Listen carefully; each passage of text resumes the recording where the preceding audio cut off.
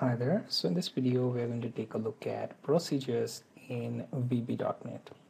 So like our subroutines such as main, we can add additional procedures in our VB.NET. For this, we make use of keyword sub.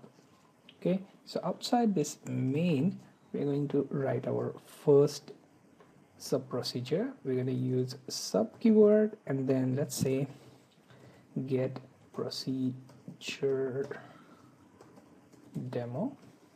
Okay, and here we don't have to specify the type of procedure such as we did with function. We just have to start with sub keyword and end sub keyword, and then name of our procedure bracket. Okay, so let's just use console write line and then procedure 1.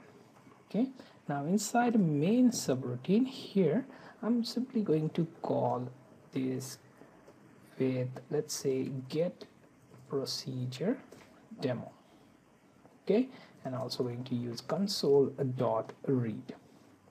Okay, so the preference of our code will be from main subroutine, and then it will call for this procedure, and then the call gets shifted and we get our console.writeLine with output procedure 1, and then it gets back to console.read.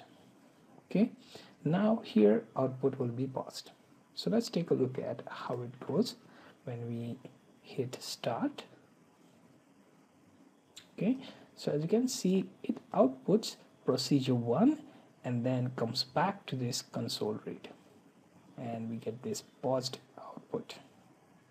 Okay, so this was a simple demo on sub procedures in VB.NET. As you can see, we are using keyword sub, then procedure name, and then bracket, and within that we are starting and ending our sub procedure, and then calling that procedure from our main subroutine. Okay, so you get the idea of how to use procedure in VB.NET.